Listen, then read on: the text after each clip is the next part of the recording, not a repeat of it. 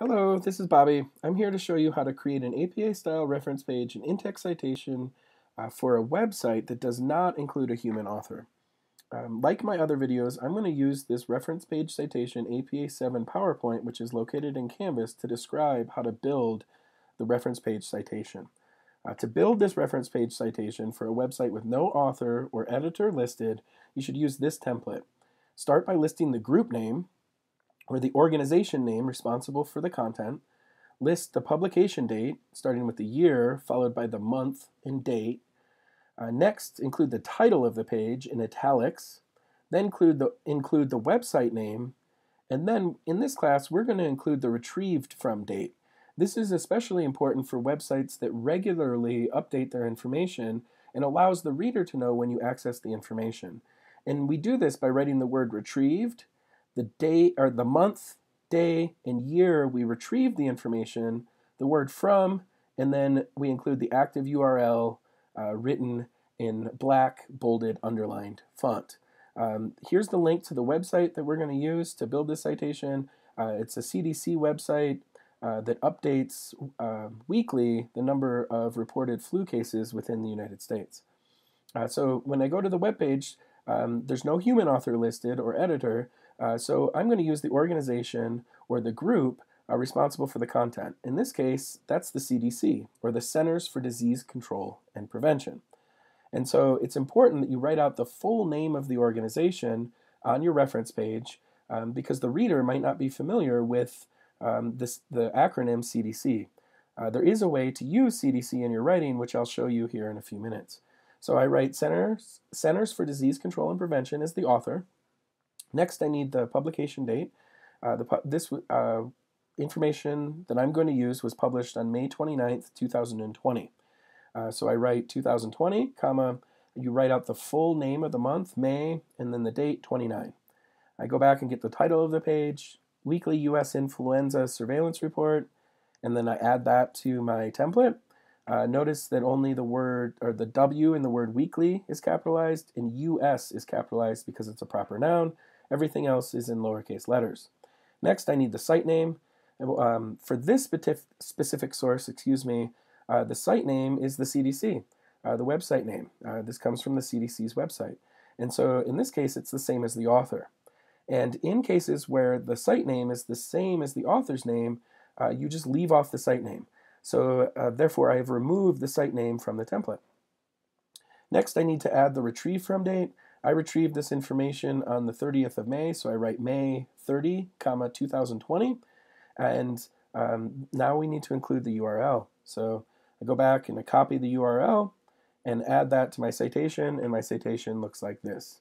And in fact, in the end, it looks like this in black font. Remember that the URL should be active, written in black font, so you might have to change the color from blue to black.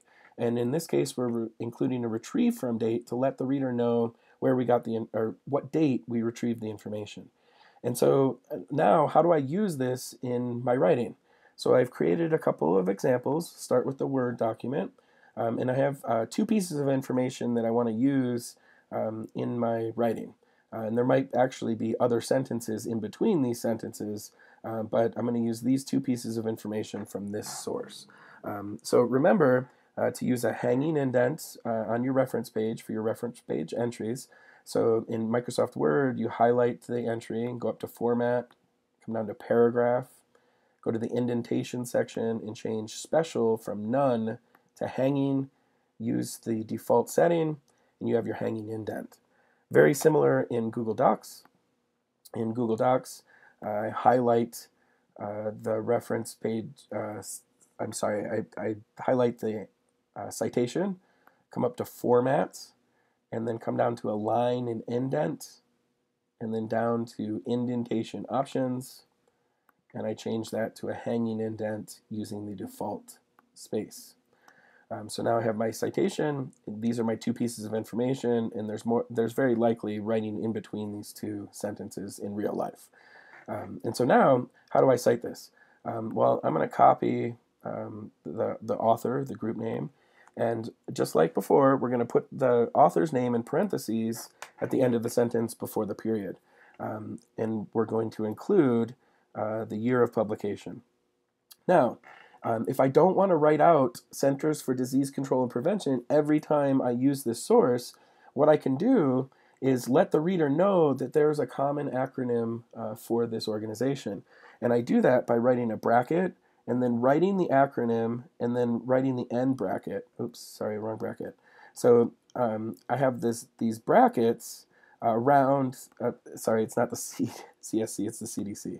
Right, so here is the acronym, and I put the acronym in brackets, and this lets the reader know that here's the author's name, and the Centers for Disease Control and Prevention is the author's name, and then the reader can go down to the reference page and see that same author right there in the reference page.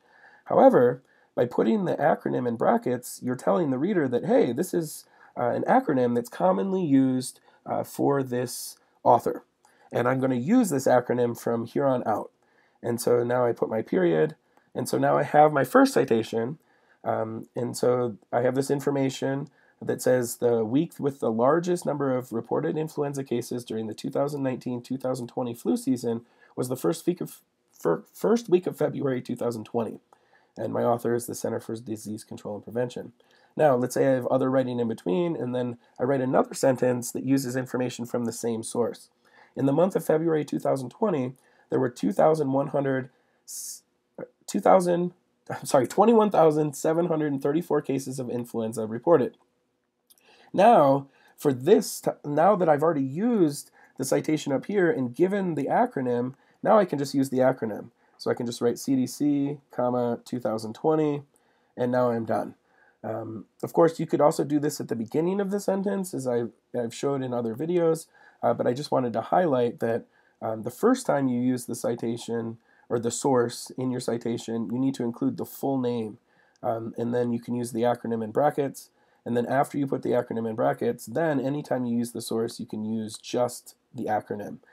This is also highlighted in this document that is included in Canvas called Using In-Text Citation, and it talks about the same, or shows the same example that with different information. But the first time you use the source, you include the full name with the acronym in brackets. Then anytime you use it after that, you can use that source after that, you can use just the acronym. And so I hope this helps, and let me know if you have any questions.